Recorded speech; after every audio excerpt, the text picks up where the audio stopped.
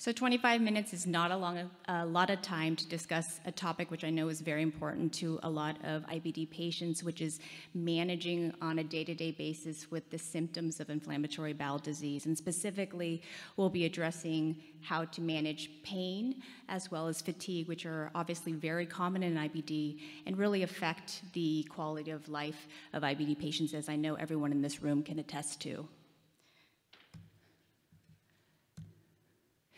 So we think of inflammatory bowel disease as a systemic disease. Obviously, the inflammation can start in the bowel, and that's often where the inflammation is the most severe and can cause symptoms of abdominal pain, diarrhea, and bloating. We call these intestinal manifestations of IBD.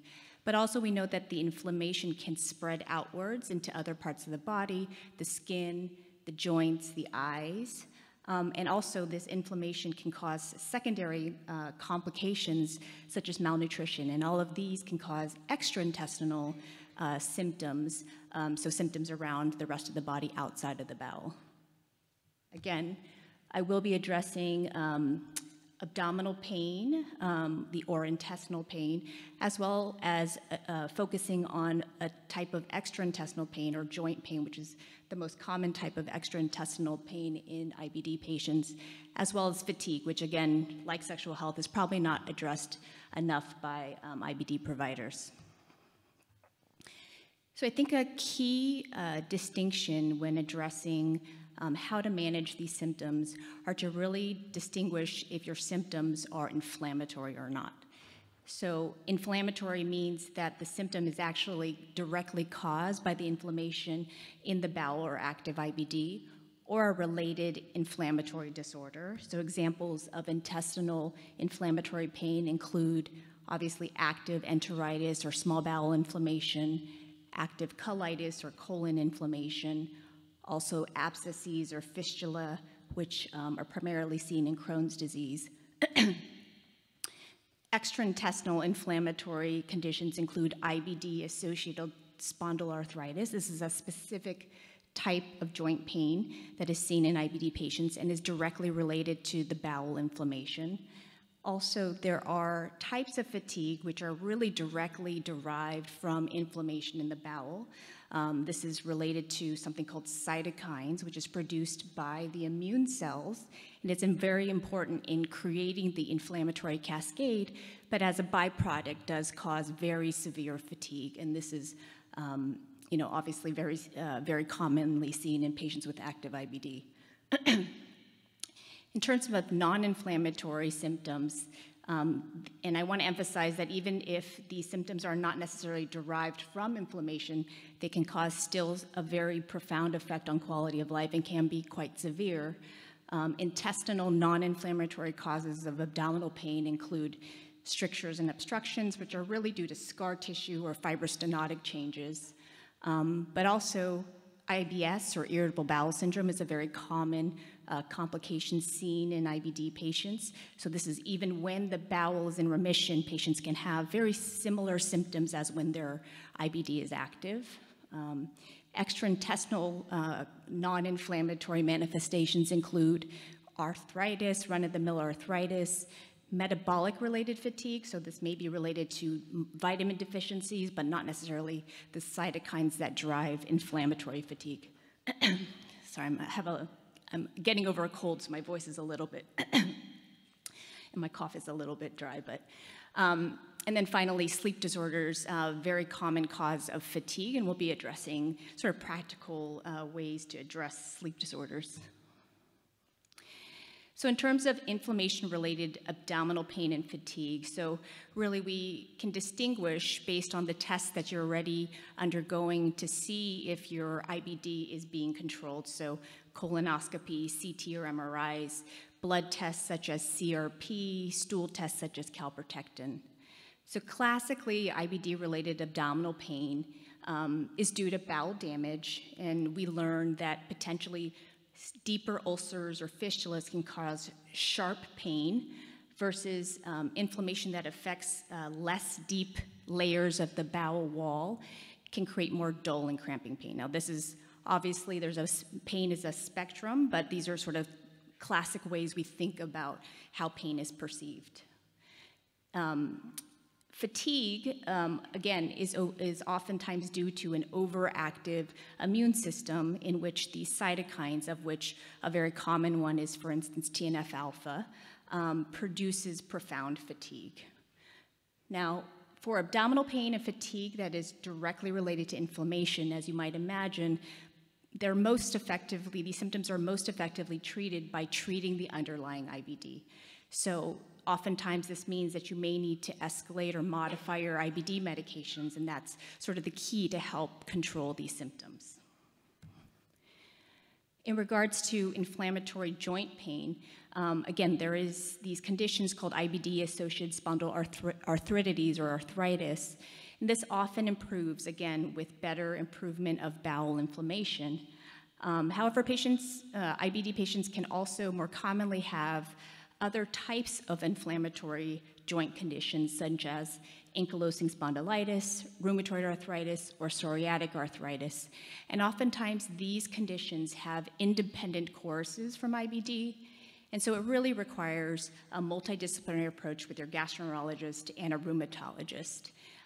And oftentimes, medicines need to be discussed because they may either overlap or you may need combinations or adjunct therapies to really treat both conditions. In addition, there are several non-medicinal treatments that are quite effective for inflammatory types of joint arthritis. So classically, inflammatory arthritis tends to be characterized as a stiffness, particularly in the morning or with disuse. And so actually movement or activity can oftentimes loosen the joint and improve pain. So it's really recommended for inflammatory arthritis to exercise on a regular basis, it can be gentle exercise, and it should be gradually increasing over time. In addition, physical therapies, particularly with conditions such as ankylosing spondylitis, can be very critical in terms of improving the joint function. So anti-inflammatory therapy, I'm not going to spend a lot of time because I know previous speakers, Dr. Ha and others, have talked about this, and I know you focus a lot of this during your office visits with your gastroenterologists. But for the intestinal tract, of course, there's a whole range of anti-inflammatory therapies ranging from budesonide, aminosalicylates, immunomodulators, and biologics, which essentially are therapies that target these specific cytokines. Extraintestinal anti-inflammatory therapies include things like steroids, and for joints, rheumatologists can actually inject steroids at times in inflamed joints if it's a specific large joint. And sometimes oral steroids are necessary, although we try to limit these episodes as much as possible. I'll spend some time talking about NSAIDs because I think classically we've been all told that IBD patients can never take NSAIDs, and there's actually been some more recent data to suggest they actually may not be as harmful as we once thought. Sulfasalazine is a type of aminosalicylate that's used for ulcerative colitis and Crohn's colitis, and has a component called sulfa that can oftentimes help with joint pain, so it's something to talk to your gastroenterologist or rheumatologist on if you're already on aminosalicylate and still have joint pain. Excuse me. In addition, methotrexate and certain types of biologics can help both joint and intestinal inflammation. So I've listed here some of the targets of cytokines that some of the biologics that help the joints in particular. So TNF-alpha, including things like infliximab or Remicade, Humira, or adalimumab.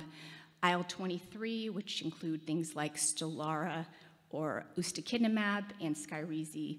And then JAK inhibitors, which include things like Xeljanz or tofacitinib, and Rinvoq or upadacitinib.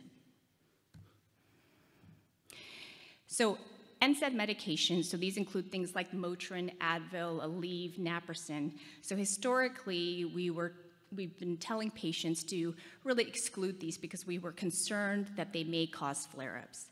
However, there have been recent studies that suggest that modest use of NSAIDs may not actually flare IBD at all. So there was a large study from Canada in which every patient with IBD in a province called Manitoba They have very good records of medications that are used by patients, and NSAIDs are actually covered by the Canadian Health Insurance Plan. And so we were able to see that actually 49% of IBD patients used NSAIDs despite sort of historical advice not to, but there did not seem to be an increase in IBD flares in the patients who used NSAIDs, or at least picked up or were prescribed NSAIDs, compared to those who did not. In addition, a recent meta-analysis, which means a pooling of all the studies we have to date, if you looked at the statistical analysis, there actually was no significant worsening of IBD. So in my current practice, if patients do have pain, I do say that probably modest NSAID use 1 to 2 times a day, if you don't have any kidney problems, is probably okay, especially if your IBD is not in a severe active flare-up. If, however, you are sensitive to NSAIDs, which is not uncommon, there are types of more selective NSAIDs called COX-2 inhibitors. So COX-2 inhibitors are prescription NSAIDs, and these have been shown to cause less stomach ulcerations in arthritis patients. There were also 2 clinical trials in IBD patients with arthritis that showed that these medications were effective for the arthritis and also did not cause an increase in IBD flares. However, it is important to talk to your primary care doctor and your rheumatologist about these medications because they are not recommended in any patient with cardiovascular history or any risk factors. So moving on to sort of either pain and fatigue that is non-inflammatory, but also to talk about treatments that are not necessarily anti-inflammatory or immunomodulators. And some of these treatments can still work on symptoms that are based on your bowel inflammation, but are going to be addressed at this time. So just to step back, what is pain? So pain is really either mechanical or chemical stimuli at the level of the body. So you can see either in a joint or that bottom thing is supposed to be an intestinal wall. And so we have what are called afferent nerves that detect these stimuli and bring back those messages to the spinal cord and to the brain. These are called afferent, either visceral afferents coming from the bowel or somatic afferents coming from the rest of the body. And I like to really kind of point out that nerves are really just electrical activity. So these messages are sent by electrical impulses to the brain. And we actually know that electrical impulses or nerves and nervous activity in the brain can really be upregulated by many things. So it can be upregulated by inflammation, by past inflammation, by stress, by other kind of illnesses. And so one form of IBS, which is commonly seen in IBD, is that prior inflammation may really alter the electrical activity impulses and the thresholds, and so can really upregulate the type of pain that is really sensed by the brain in the spinal cord. So here is a table of some medications that can be used to help with abdominal pain and joint pain. So at the very top, something that is commonly used in IBD and in IBS are antispasmodics. So these include hyoscine or dicyclomine. Brand names are Levsin and Bentyl. These can be used for short-term relief, so they essentially cause or help with relaxing bowel that is spasming. You can see this common side effects include things like constipation, dry mouth, and urinary retention. Although with time, most of these side effects do get better if you have to use them repeatedly. In addition, tricyclic antidepressants are a type of medication that I do find very useful for something called neuromodulation, which is, again, decreasing those electrical nerve impulses. And I like to point out that even though these were once used for depression and anxiety, they're really no longer used for this purpose. I don't treat anxiety and depression. I'm not a psychiatrist. And what we really learned over time is that these older classes of antidepressants, when used in lower doses, so for instance, for depression, Medications such as disipramine used to be used in doses such as 150, 200 milligrams. For neuromodulation, for use in IBS, we use doses such as 10 to 25, so much lower doses, and hence the side effect profile tends to be better than what was once seen with, when these were used for depression. And then finally, the last class of medications I wanted to highlight was at the very bottom. So gabapentin and pregabalin or Lyrica, sometimes used primarily for joint or muscular pain. These are older anticonvulsants that also do the same type of neuromodulation at the nerve level. So opioids, I wanted to just put in a word of caution, is that obviously, in the current environment of the opioid epidemic, we all have a very heightened awareness of the potential dangers of these medications. Of course, they are necessary for acute severe pain, particularly when patients need to undergo surgery.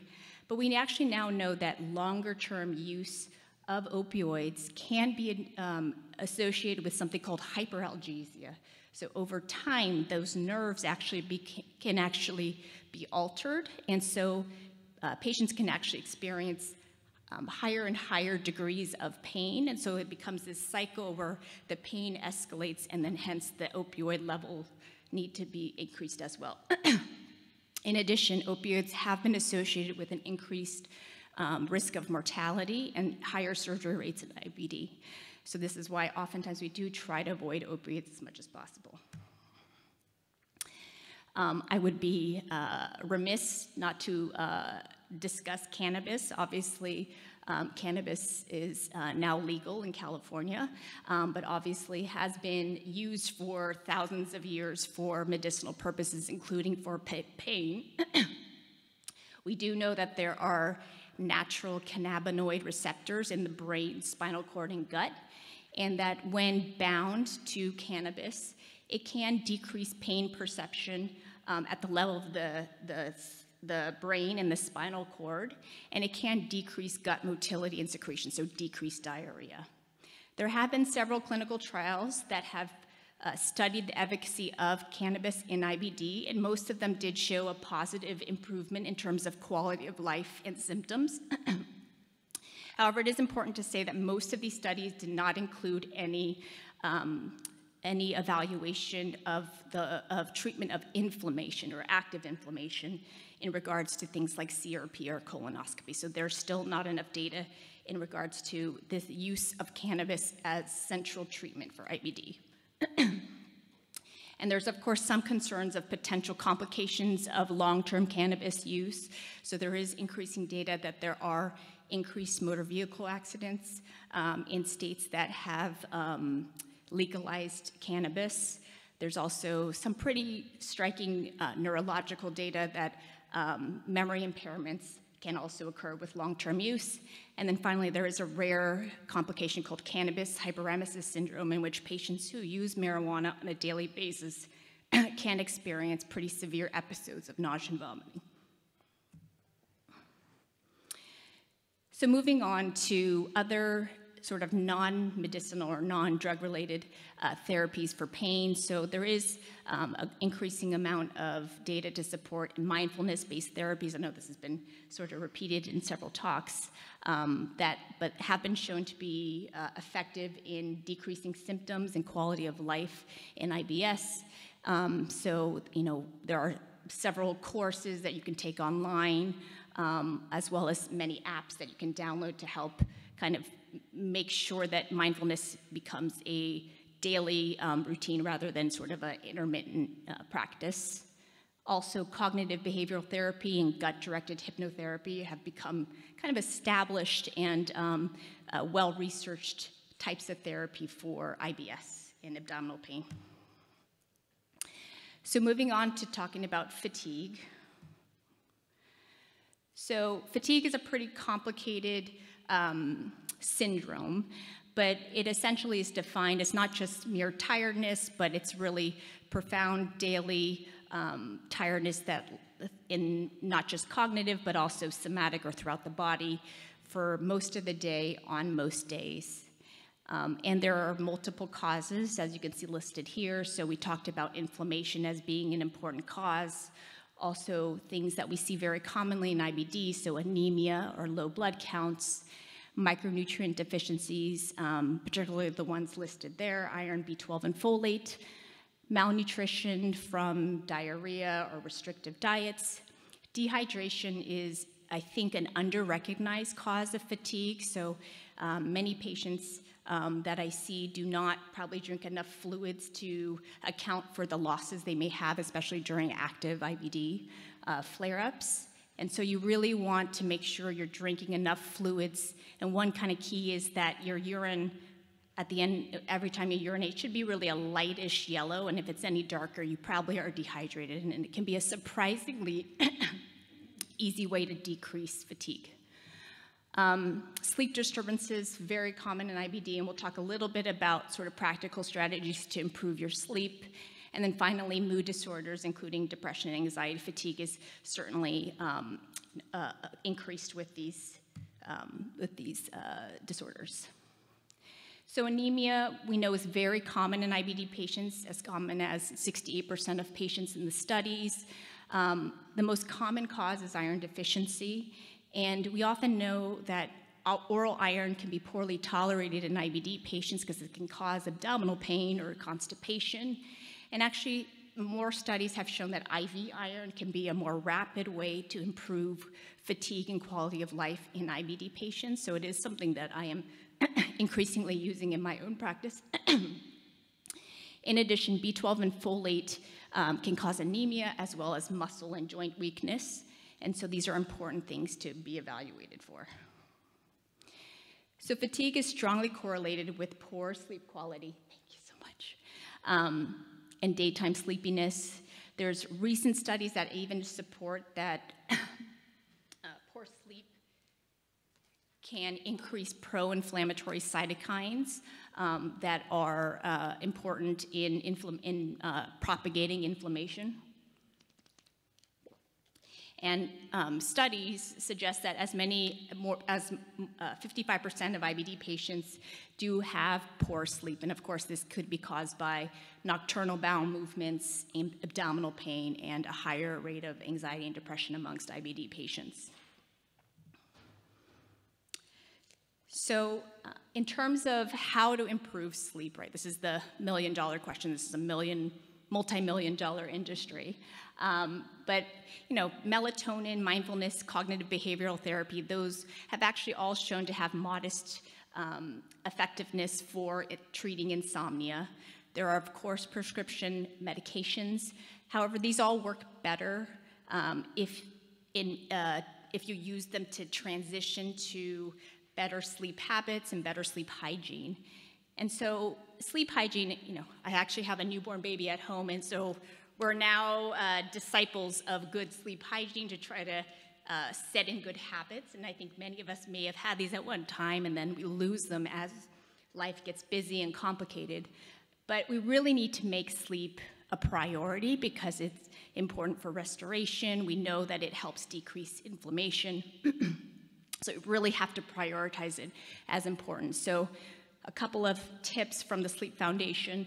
Try to go to sleep and wake up at around the same time, whether or not it be a weekday or a weekend. Make gradual adjustments when trying to set an earlier bedtime. So don't go from 2 a.m. and all of a sudden try to go to bed at 8 p.m. in one night. Create a consistent bedtime routine. So same order of things. You kind of train your body, Pavlovian style, to do the same things every night, and it kind of coaxes or tricks your brain into going to sleep. You want to avoid blue light. So any kind of electronics should be out of the bedroom, and don't look at them 30 to 60 minutes before going to sleep. Avoid using your bed for anything else besides sleeping, so take the TV outside. Obviously reducing coffee and alcohol before you go to sleep, and then you should restrict any naps to less than 60 minutes and earlier in the day, earlier than 3 p.m. if possible.